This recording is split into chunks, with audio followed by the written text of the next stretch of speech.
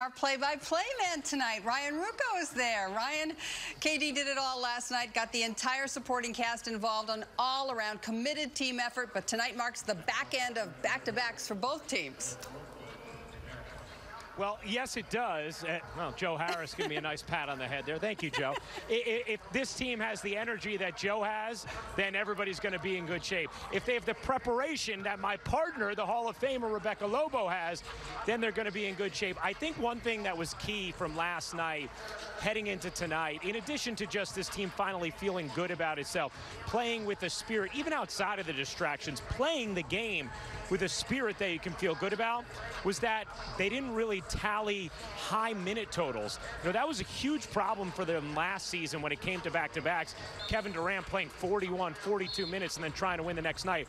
Rebecca, for me, that's one of the keys why you feel good going into this back-to-back, because nobody was overtaxed thanks to the way they played in Washington. And you know, Ryan, it's not only about the minutes you play, but it's about the type of team that you play. If you play a physical, bruising team, then in the second game after the back-to-back, your body feels that, and it makes you more tired. Charlotte played against Memphis, a physical, bruising team. The Nets played against Washington. That was more of a free-flowing game. There was a lot more space, guys getting up and down. Easier on the body when you play that way. It'll be interesting to see what it looks like tonight with these two teams coming together. How about the way the Nets are handling the point guard position right now, Rebecca? Because one of the things that really struck me last night was the playmaking of Sumner. Maybe he didn't have the assists, but he was able to get into the paint, right? Create some traffic, kick it out, spray it around. Cam Thomas, who his playmaking has been a real focus. It was a focus of Steve Nash's before, obviously, the parting of ways. It's a focus of the entire coaching staff, something that Jock Vaughn talked about being a sign of maturity. We really saw that from him as well. How about the ways, Rebecca, that the Nets tried to kind of use a wider cast of playmakers with no Kyrie and no Ben?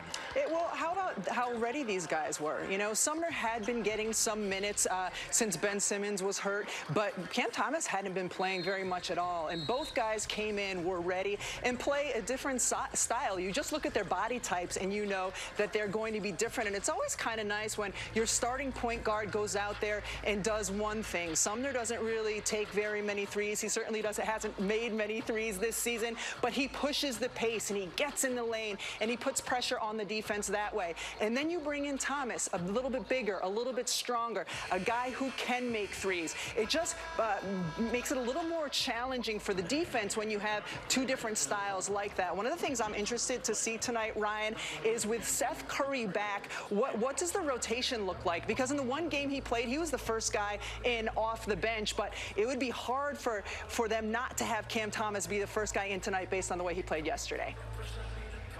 It's a great point. It's exactly where I was thinking of going with you now here, partner, is that role for Seth Curry as well. Not only when does he come in, but how much ball handling does he do? Because last season, what we saw from Seth, while the Nets were decimated at the point guard position, we saw Seth Curry have to act as the one for them for extended periods of time. Is that going to have to be his role here, even as he's just trying to get acclimated health-wise, rhythm-wise, after having just one game under his belt? Do you feel like, okay, maybe you don't have to force that on him right away based on what you saw yesterday? It's interesting because there's no obvious choice for who's your true ball handler, but what you saw last night gives you some encouragement about how the Nets are going to be able to do this by committee in this short term without Ben Simmons and without Kyrie Irving, however long that ends up being. And Ryan, before we let you go, one more question here. You know, this is Rebecca's third game with us. We're just kind of getting to know her, and you've known her for quite some time. So give us a little boost, give us a little nudge here. What can you tell us about her that we don't yet know? Well, I mean, if we want to go serious, let's just talk about Rebecca's preparation, okay? The way she has been consuming Nets film since she knew she was going to be taking this job has been remarkable. The phone calls she's made. But if we want to be more humorous and silly, We will talk about a word she's going to use at some point during the game tonight, Nancy, and I want you to be ready. Rebecca's going to turn to you and she's going to say, I'm feeling a little peckish, and it means she's hungry. And Nancy, I know in your office you have snacks galore, so get them ready to go because my partner's going to need them for fuel to get through this night, okay? York peppermint patties coming right up. Okay, one more quick thing, though.